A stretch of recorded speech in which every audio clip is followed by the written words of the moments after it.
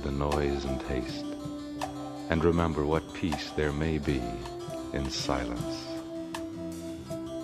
As far as possible without surrender, be on good terms with all persons.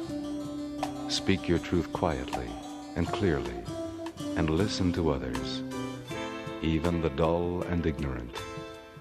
They too have their story. Avoid loud and aggressive persons. They are vexatious to the spirit.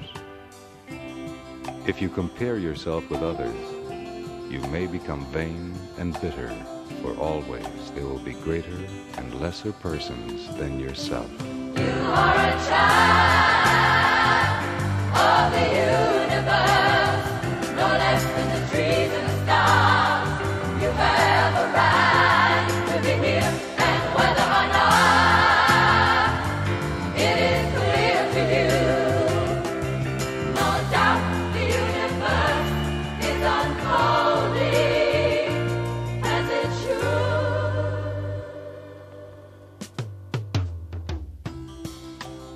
Enjoy your achievements as well as your plans. Keep interested in your own career. However humble, it is a real possession in the changing fortunes of time. Exercise caution in your business affairs, for the world is full of trickery. But let this not blind you to what virtue there is. Many persons strive for high ideals, and everywhere life is full of heroism. Be yourself. Especially do not feign affection. Neither be cynical about love, for in the face of all aridity and disenchantment, it is as perennial as the grass.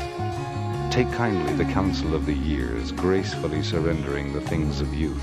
Nurture strength of spirit to shield you in sudden misfortune, but do not distress yourself with imaginings. Many fears are born of fatigue and loneliness. Beyond a wholesome discipline, be gentle with yourself. You are a child. You are a child of the universe, no less than the trees and the stars. You have a right to be here. And whether or not it is clear to you, no doubt the universe is unfolding as it should. Therefore, be at peace with God, whatever you conceive Him to be, and whatever your labors and aspirations in the noisy confusion of life. Keep peace with your soul. With all its sham, drudgery, and broken dreams, it is still a beautiful world. Be careful. Strive to be happy. You are a child.